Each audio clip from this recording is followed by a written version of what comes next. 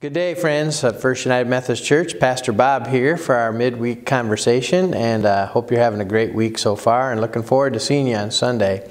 A couple items we want to lift up. First of all, we're having our Halloween bash on October 30th, and we really need some people to sign up to be trunk-or-treaters. So basically, you just come park your car, have your candy out of your trunk, and then we will just be doing Halloween trick-or-treat that night. That's on Sunday the 30th.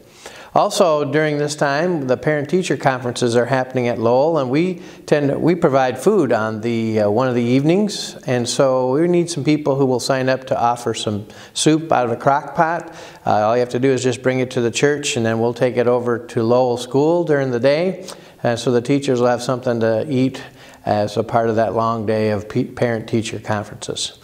See Allie McCormick for more information on that, and we just hope that you'll make an effort to help us out with that great ministry of reaching out to our neighborhood school.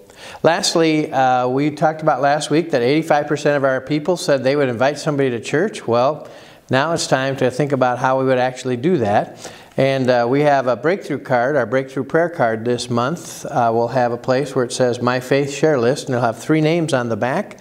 We want you to begin thinking about people within your sphere of acquaintances, of ministry, of family, who you know need to come and be a part of our fellowship of faith. And so you're going to list those 3. And so I'm going to just close with the prayer. Dear Lord, use me. Teach me how to listen. Guide me in making my faith share list. Help me share your good news. May the conversations I have offer hope and new life. Amen. So look forward to handing one of those cards to you next week, or you can do it on your own, but we hope you have a great week this week. See you Sunday.